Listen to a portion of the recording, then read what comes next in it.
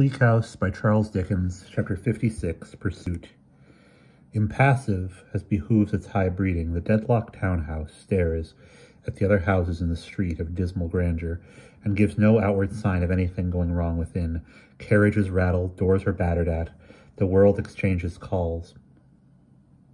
The deadlocked townhouse changes not externally, and hours pass before its exalted dullness is disturbed within.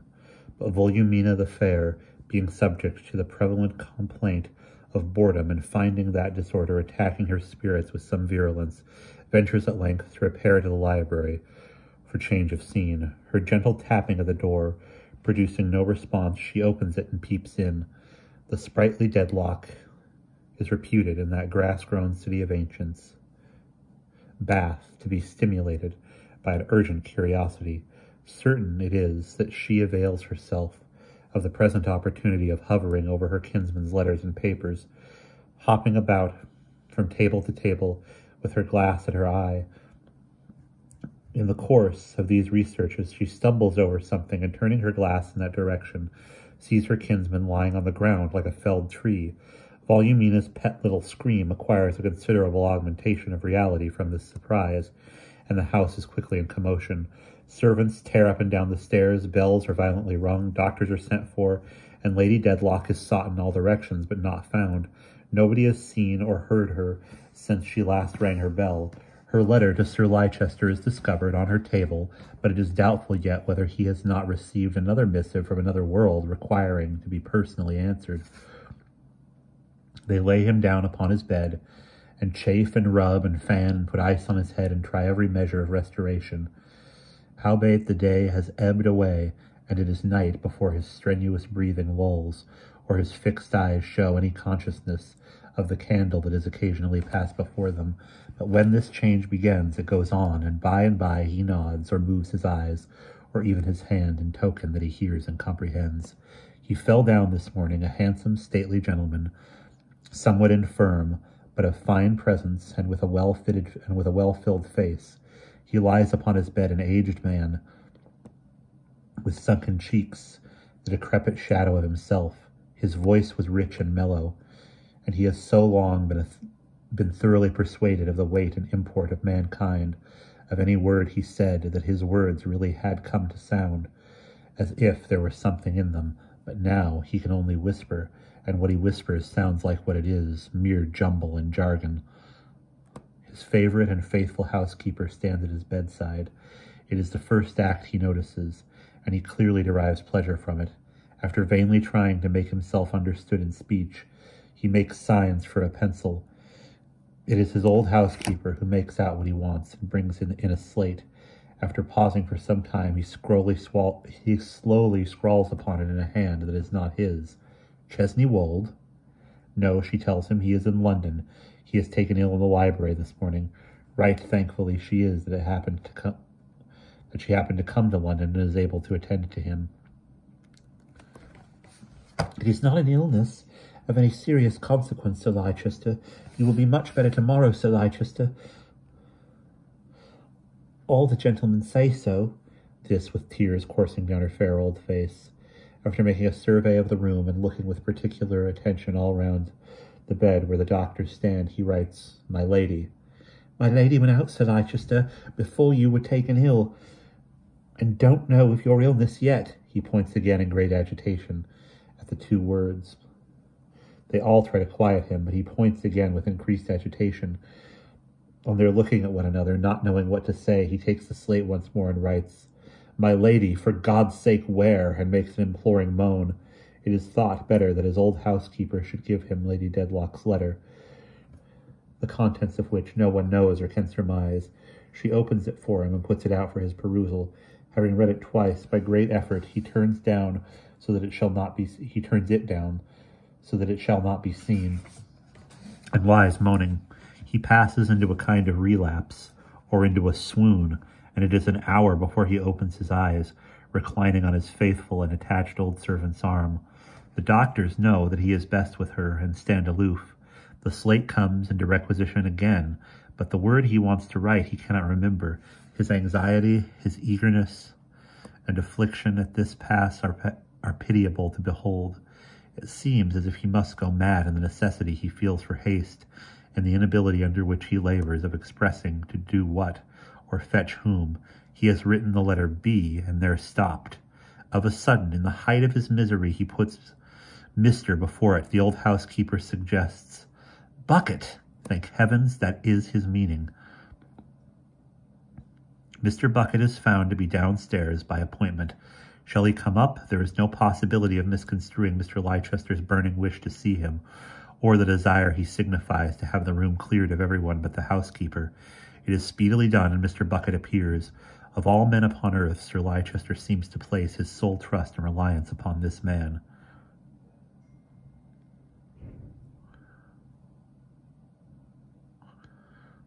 Sir Leicester Dedlock, Baronet, I'm sorry to see you like this. I hope you'll cheer up.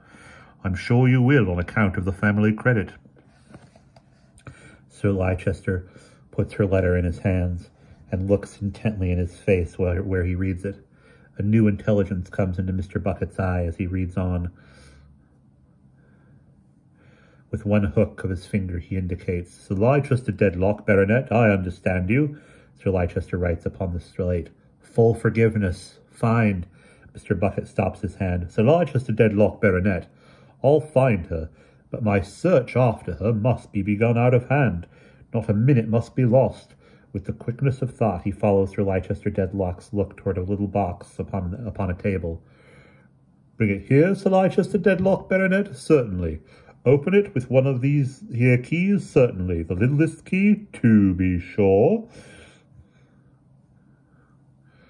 Take the notes out? So I will. Count 'em. That's soon done. 20, and 30's 50, and 20's 70, and 50's 120, and 40's 160. Take 'em for expenses?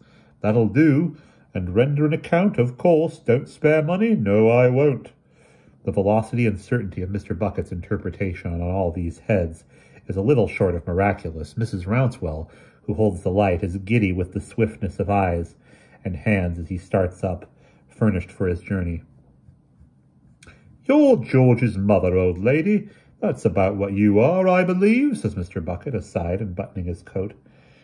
Yes, sir, I am his distressed mother. So I thought, according to what he mentioned to me just now. Well, then, I'll tell you something. You needn't be distressed no more. Your son's all right. Now don't you begin a-crying, because what you've got to do is take care of Sir Leicester Dedlock, Baronet. You won't do that by crying. As to your son, he's all right, I tell you, and he sends his loving duty and hoping you're the same. He's discharged honourable, and that's about what he is, with no imputation on his character. You may trust me, for I took your son. He conducted himself in a game way, too, on that occasion. Sir Leicester Dedlock, Baronet, what you've trusted to me, I'll go through with. Don't be afraid of my turning out of my way, right or left, or taking a sleep, or wash, or a shave, till I have found what I go in search of.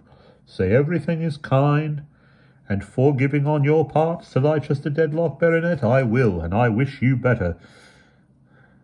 And these family affairs smoothed over, as, Lord, many other family affairs equally have been, and equally will be to the end of time. With this peroration, Mr. Bucket, buttoned up, goes quietly out, looking steadily before him, as if he were already piercing the night in quest of the fugitive. His first step is to take himself to Lady Dedlock's room, and look all over them for any trifling indication that may help him. The rooms are in darkness now, and to see Mr. Bucket with a wax light in his hand, taking a sharp mental inventory of the many delicate objects so curiously at variance with himself, would be to see a slight which nobody does see, as he is particular to lock himself in. Even looking about, he has opened a dainty little chest in an inner drawer, his great hand turning over some gloves which it can scarcely feel. They are so light and soft within it, comes upon a white handkerchief. Let's have a look at you, says Mr. Bucket, putting down the light. What should you be kept by yourself for? What's your motive? Are you her ladyship's property, or somebody else's? You've got a mark upon you, I suppose. He finds it as he speaks. Esther Summerson. Oh, says Mr. Bucket, pausing with his finger at his ear. "Come, I'll take you."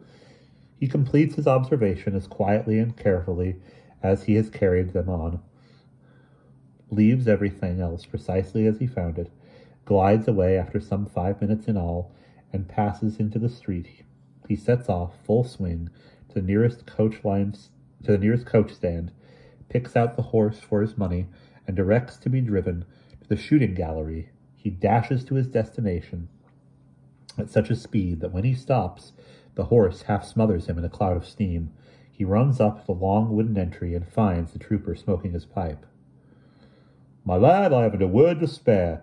Now honour all save a woman, Miss Summerson, that was here when Gridley died." "That was the name, I know all right. Where does she live?" The trooper has just come from there and gives him the address. "You won't repent it, George. Good night." He is off again and gallops away again. Mr. Jarndyce, the only person up in the house, is just going to bed, rises from his book, and hearing the rapid ringing of the bell, and comes down to the door in his dressing gown. "Don't be alarmed, sir. I've had the pleasure of seeing you before, Inspector Bucket. Look at this handkerchief, sir. Miss Esther Summerson's. Found it myself, put away in a drawer of Lady Dedlock's quarter of an hour ago. Not a moment to lose, matter of life or death. There has been a discovery today. Family affairs have come out. Sir Leicester Dedlock, Baronet, has had a fit, apoplexy or paralysis, and couldn't be brought to, and precious time has been lost. Lady Dedlock disappeared this afternoon, and left a letter for him that looks bad. Run your eye over it. Here it is." Mr. Jarndyce, having read it, asks him what he thinks. "I don't know. It looks like suicide. Anyways, there's more and more danger every minute of its drawing to that. I'd give £100 an hour to have got the start of the present time. Now, Mr. Jarndyce, I am employed by Sir Leicester Dedlock, Baronet, to follow her and find her, to save her, and take her his forgiveness. I have money and full power, but I want something else. I want Miss Summerson."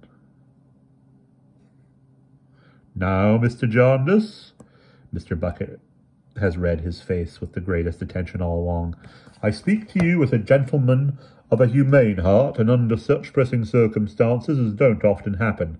If ever delay was dangerous, it's dangerous now. And if ever you couldn't afterwards forgive yourself for causing it, it's this time. 8 or 10 hours' worth, as I tell you, £100 apiece at least, have been lost since Lady Dedlock disappeared. I am charged to find her. I am Inspector Bucket. Besides all the rest, that's heavy on her. She has upon her, as she believes, suspicion of murder. If I follow her alone, she being in ignorance of what Sir Leicester Dedlock, Baronet, has communicated to me, may be driven into desperation. But if I follow her in company with a young lady,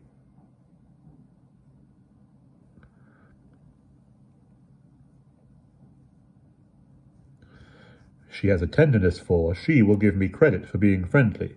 Let me be able to put that young lady forward, and I'll save her and prevail with her.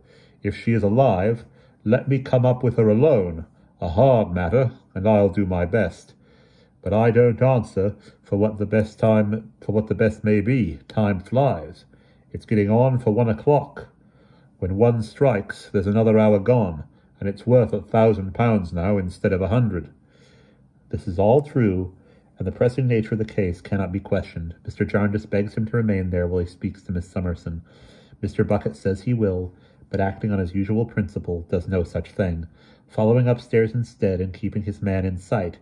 In a very little time, Mr. Jarndyce comes down and tells him that Miss Summerson will join him directly to accompany him where he pleases.